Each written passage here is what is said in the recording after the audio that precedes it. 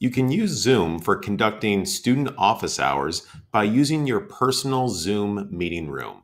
To do this, access Zoom in one of your courses and click on the Personal Meeting Room tab at the top. Here you will find information about your own personal Zoom meeting room.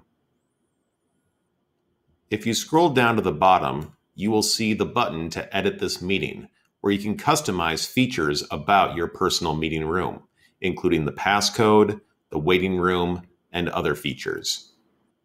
To make your personal meeting room available to your students for virtual student office hours, start by scrolling up to the Join URL.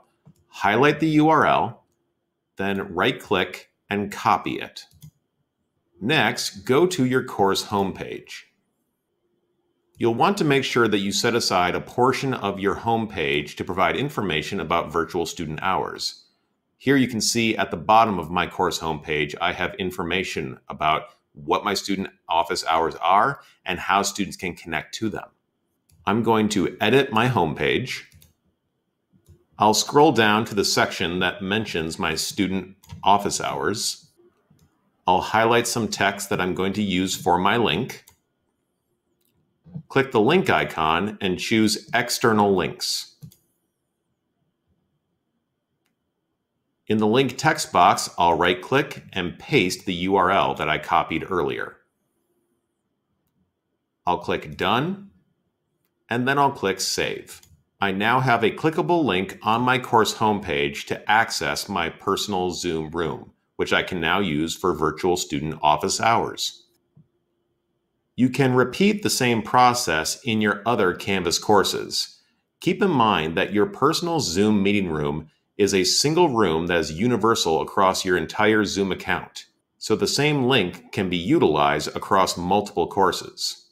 To open your personal meeting room, you can actually follow the same link that your students would follow. Simply go to your course homepage and click the link. If you see a prompt that says, "Please wait for the host to start the meeting," this simply means that the Zoom application does not realize that you are the host. At the bottom, you will see a link that says Log In.